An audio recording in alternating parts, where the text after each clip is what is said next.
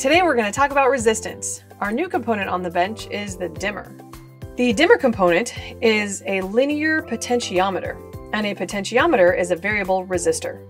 If we look at the back of our dimmer component, we can see that the potentiometer is rated for 100 kiloohms. With our dimmer switch set in the dimmest position here, we can see that our multimeter reads 100 kiloohms. As we slide it toward the brighter side, you can see the kiloohm reading decreasing until we're all the way at the brightest side and we're down here around 10, 5, 8 kiloohms. Let's see how this works in our circuit.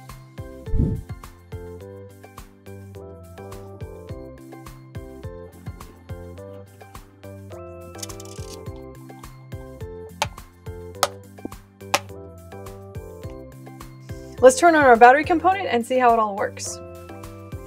My dimmer switch is in the brightest position right now, and you can see that my LED is quite bright. As I slide the switch down to the dim side, it gets dimmer and dimmer and dimmer until when we're all the way there, it's quite dim. Now I'm going to draw a circuit that allows me to measure the current in that circuit. In order to do that, I need to put my multimeter in series with my other components.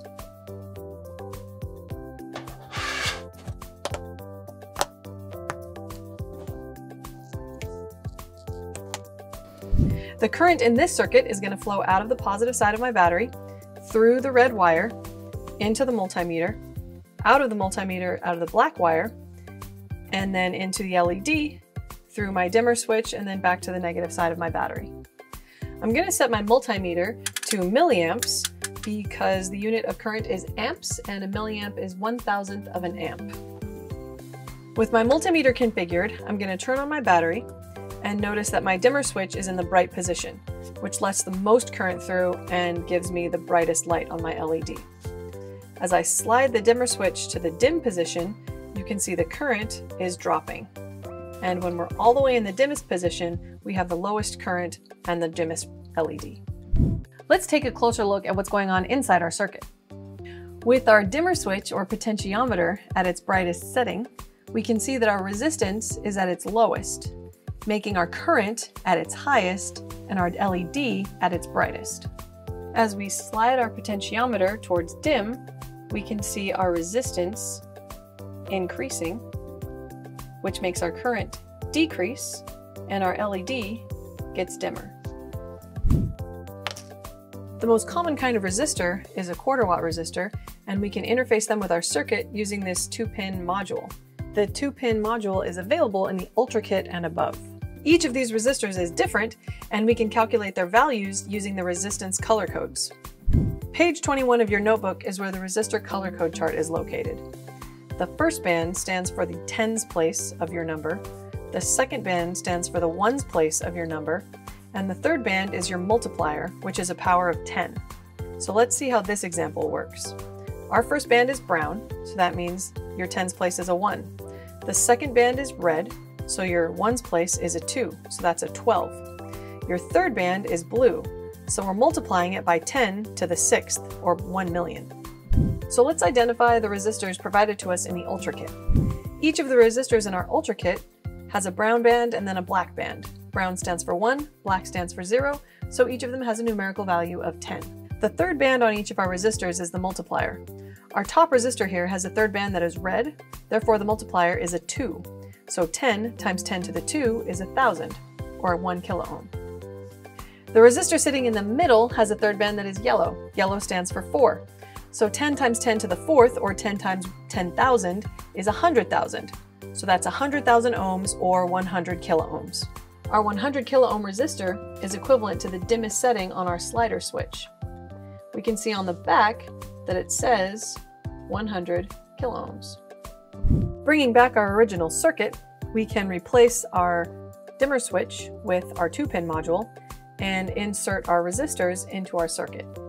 This resistor has stripes of brown, black, brown, which translates to 100 ohms, so you can see that our LED is nice and bright and our current is at 1.8 milliamps.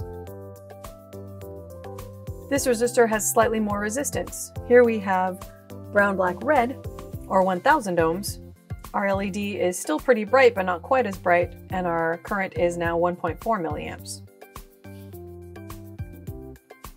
As we move down through our resistors, This one is brown, black, orange, which is 10,000 ohms. Our LED is a little dimmer, and our current is 0.47 milliamps. This resistor is brown, black, yellow, which is 100,000 ohms. This resistor is equivalent to the highest setting in the dimmer module, the most resistance, so the least amount of current. Our LED is pretty dim, and we have 0.57 milliamps. Our last resistor has bands brown, black, green, which is 1 million ohms or 1 mega ohm. You can see that our LED is almost off, and our current is basically nothing. It keeps flashing between 0.001 and 0 milliamps. If we change this to microamps, you can see some numbers pop up, but again, they're very small, 5.5 microamps. Our notebook says that our conductive ink has a resistance of about 1 ohm per centimeter. So let's test that and make our own variable resistor. With my multimeter connected to my trace, here at my black alligator clip, I can take my red alligator clip and slide it along the trace. As you see the red alligator clip get farther away from the black, you can see the resistance increasing. This is a concept that we will explore more in later videos.